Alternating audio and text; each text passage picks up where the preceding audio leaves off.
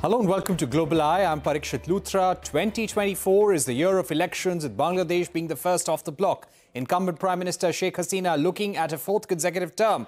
However, with the principal opposition party, Khaleda Zia's Bangladesh Nationalist Party, boycotting the elections, it can be safely concluded that the victory of the Awami League is a foregone conclusion.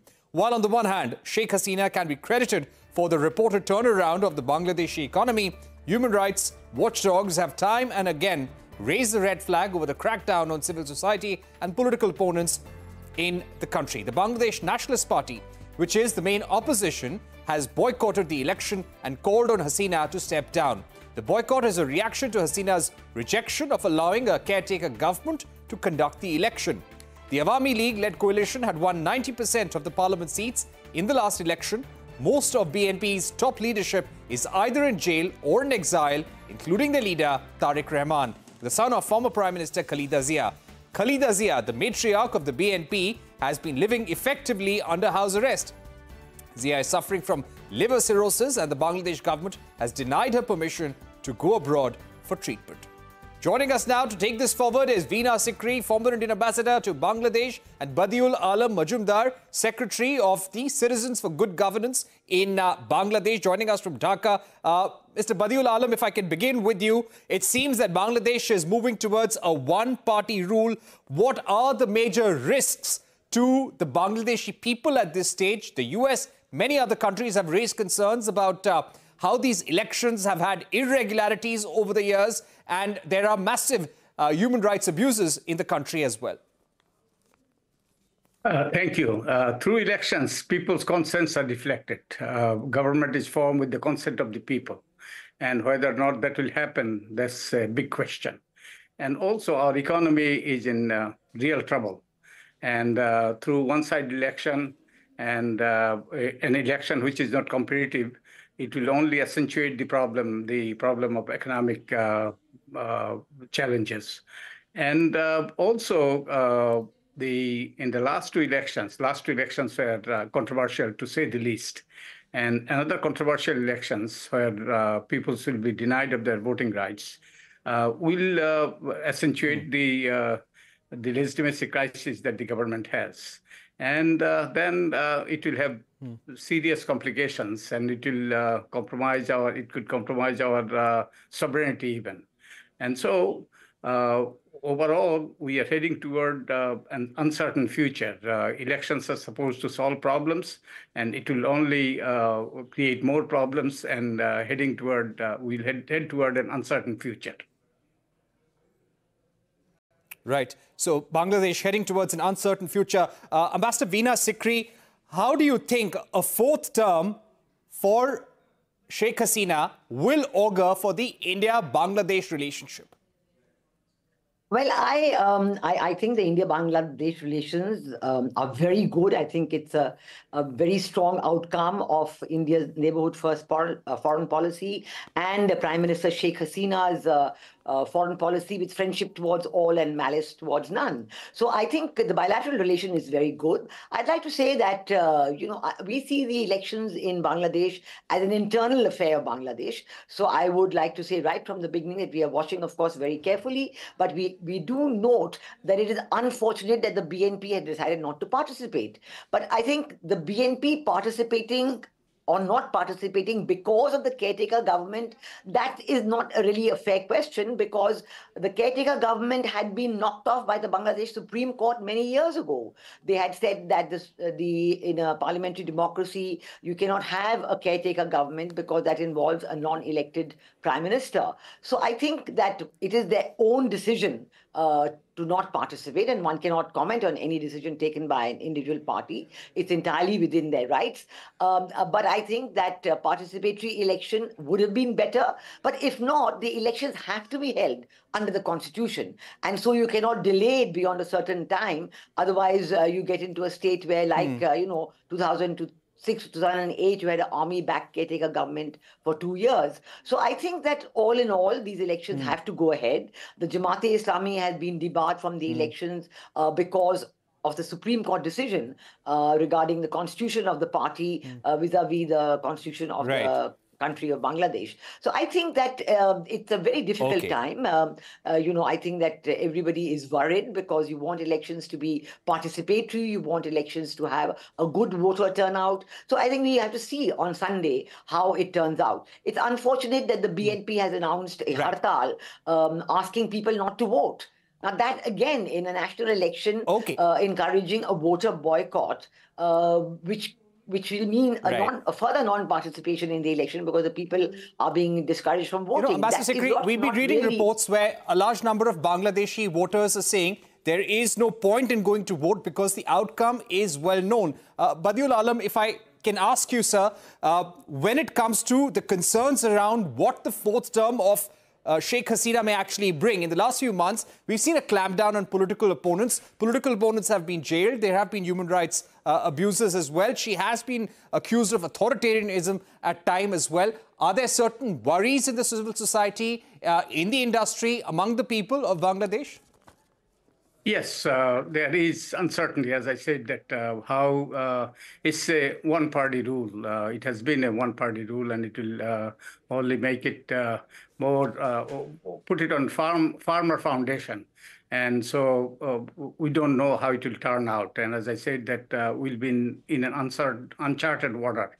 And a few things Ambassador Sikri said I want to respond to. For example, she said that the Supreme Court declared caretaker system illegal, unconstitutional. That's not quite true. The Supreme Court ruling was that it was prospectively declared unconstitutional after next two elections, and that was defied. And also there are other reasons why many experts feel that 15th Amendment, which brought back the election under the party in power, is unconstitutional. So there are serious issues there. And also the reality of India's involvement in Bangladesh's election, reality is different from the perception. And Ambassador Sikri said that it's Bangladesh's internal affairs, but the general perception is that India is in the thick of it.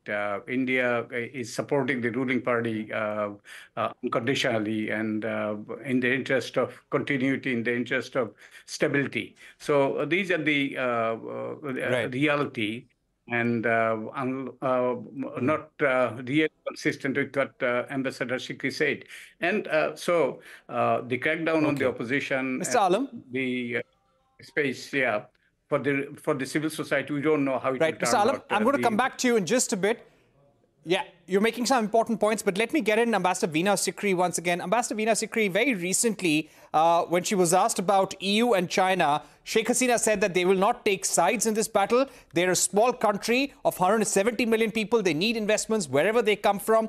In the month of October, she inaugurated an 82-kilometer bridge rail link, which was the largest infrastructure project made with Chinese loans. Bangladesh is also part of the Belt and Road Initiative. So will a fourth term for Sheikh Hasina mean closer Bangladesh and China ties? Is this something that we'll have to watch out for closely?